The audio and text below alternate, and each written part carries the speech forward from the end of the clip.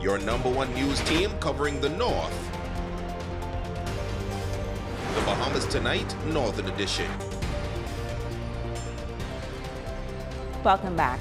The Cat Islanders Association on Grand Bahama remembering the life and legacy of Sir Sidney Poitier.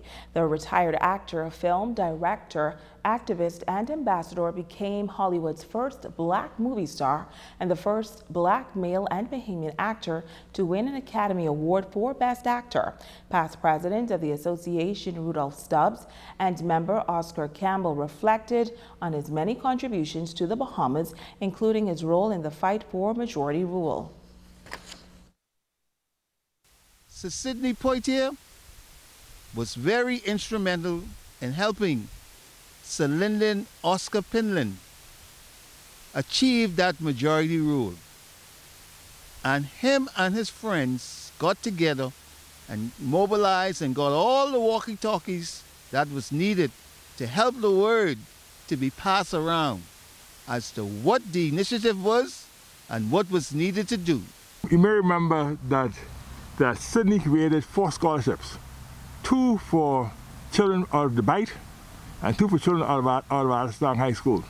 And these scholarships were issued every year to students to allow them to study in Nassau. In addition to that, Sidney also provided the funding for the first Family Island Marching Band. Members Cabrina Adderley Barry and Philip Ambrister shared fond memories of Sir Sidney. My memories of Sir Sidney Poitier would have been at a function we held at the Princess Towers Hotel, a luncheon, and the entire association was there, and so I would have met him there.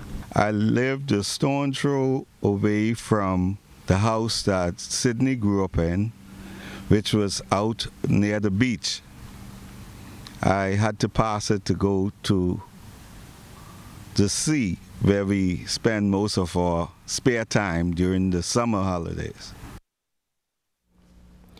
Now, Sir Sidney Poitier passed away on January 6th at the age of 94. Former SACME program coordinator and Rotary Club member Dennis Knowles has passed away. Knowles has been an integral part of the SACME competition on Grand Bahama for a number of years, and he is known for putting service above self as a member of the Rotary Club. Tonight, Rotarians are saluting Knowles, whom they call a giant of a man. Jamila Mizik has this report. Rotarians paying tribute to former SACME program coordinator and fellow Rotarian Dennis Knowles.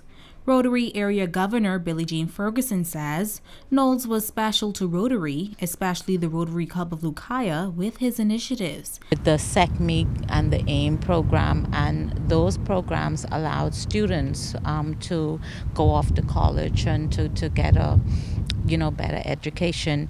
One of his passion, or his many passions, were the mousetrap and the rocket competition, and he would organize that and find the sponsors to make sure that those programs went on. One of his other things he did was he found scholarship, and he partnered with Kettering University in Michigan, and they afforded Bahamians from the island of Grand Bahama, Nassau, and Abaco, and Andros the opportunity to attend those schools. She says he was a mentor to her. The thing that I've learned from Dennis is to ignite that passion every year. Find the thing that you love doing the most, and he was one of my mentors who taught me what it meant to make a commitment and keep it, especially in Rotary, especially with the young people. He taught me a lot about fundraising, and to me he was a father figure, and I am gonna miss him tremendously, his contribution and just his presence and the wealth of knowledge that he had in reference to Rotary and all things humanitarian. Rotarian Christine Van der Linde says she knew Knowles for many years, and he was instrumental in her development as a Rotarian. He was an enormous help and a great mentor, especially during my time when I was president. And also when I started the club with 3 other ladies, the Rotary Club of Grand Bahama, Dennis was instrumental in helping me behind the scenes, giving me sound advice on Rotary and the way forward. So we've come a long way together, And certainly, you know, I will miss him greatly, without a doubt, like all of us in Rotary. But he's been a pillar of strength for all of us and a giant. I call him the quiet giant. Rotary Club of Lucaya President-elect Inika Johnson says Knowles will be greatly missed. Rotary's legacy, well, I can say for the Rotary Club of Lucaya and Dennis's legacy is that he's left his mark on earth. He was truly a gift to the club, the community at heart, and he genuinely cared about the youth, and he instituted programs that will continue even in his absence. Now Rotarians will honor Knowles in a virtual memorial service. Jamila Mizik, ZNS Network News. Finally in news, the Ladies of Pink and Green, the Alpha Kappa Alpha Sorority Incorporated, celebrating its Founders Day this past Saturday. With 119 years of service, the first Black Greek sorority's local chapter, Pi Upsilon Omega, President Yvonne Pearson and Vice President Regina Campbell shares how once again they are doing their part to uplift women in the community. The members of Pi Upsilon Omega chapter of Alpha Kappa Alpha Sorority Incorporated are packing pretty period packages for members of our society. Last year, during the month of June and July, this was one of our initiatives, and it took a long time, but we'd also like to thank all of those who would have contributed to this initiative. We got so many items, and so we're able to now give to the community as well as to the school children. Pearson and Campbell also shares what is included in the package and why it is so important at this time. Masks, sanitary napkins, hand sanitizers, affirmations for young ladies, and so much more. It's important because, first of all, we are a service organization and we are sisterly.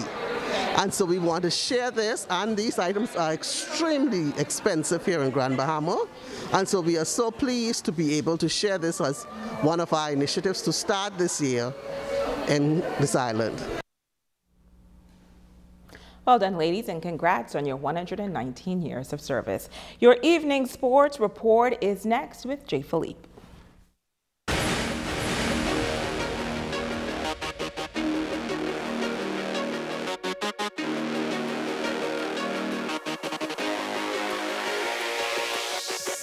Good evening, I'm Jay Philippe and welcome to Sports. We have updates from a number of athletes from Grand Bahama, from high school sports to college sports, but let's start this one from the pro ranks. Shaquille Shaq Fritz is in his second year as a professional basketball player. The 6'8" forward is currently in Spain playing in one of the top-tier Spanish leagues.